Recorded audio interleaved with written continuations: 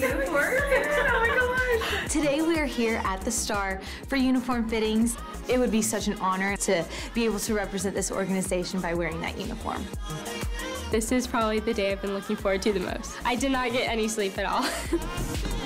This is the first time the rookie candidates get to put the uniform on. This is one of those dream come true moments. This is, for some, the equivalent of trying on wedding dresses for the first time. Today, it's the first time I really get to talk to the girls one-on-one. You get to see some personalities and how diverse this group is. What's in your Ancestry.com? My dad was from Trinidad and Tobago, and my mom is Italian. I got, for sure, the Italian, appetite. Interesting. German, Irish, and English.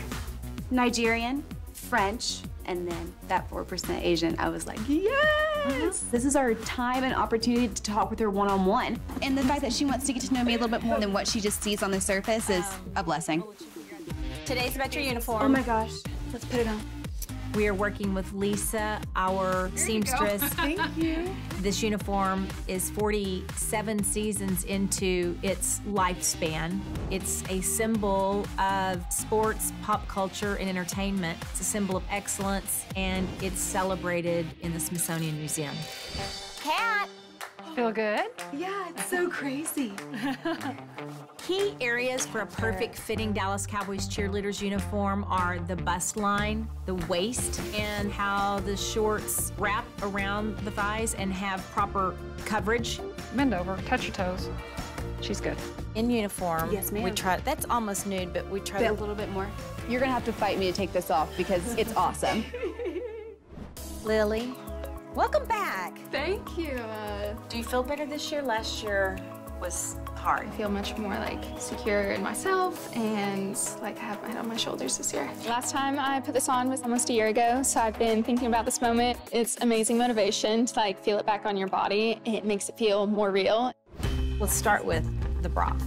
You've got a bombshell on. This was the year of the bad bras. You can't film me, can you? Knock, knock.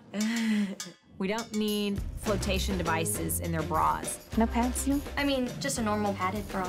That's not normal. It's not? We usually kind of have to de-pad them to make sure that we're making a blouse and a vest that fit them properly. You may be exploding out. Okay. I just want the uniform to fit as well as it can so that we're keeping it classy on the football field. Today's been make your boobs huge day. It's weird seeing somebody from New Jersey. So I know you do fitness and dance, but is it something you'd want to do as a career? If I were to make it, I'm going until my body's done dancing. Seeing yourself in the uniform reminds you how much you want this and how much you need to work to get it. So how do your parents feel about this? My mom calls me nonstop, which is, it's great. I need my mom there. She's just a little sad because she is a huge Steelers fan. Tell your mother that Terry Bradshaw lives around here. I never thought that I would have the courage or confidence to be here today, and I'm super excited for this journey.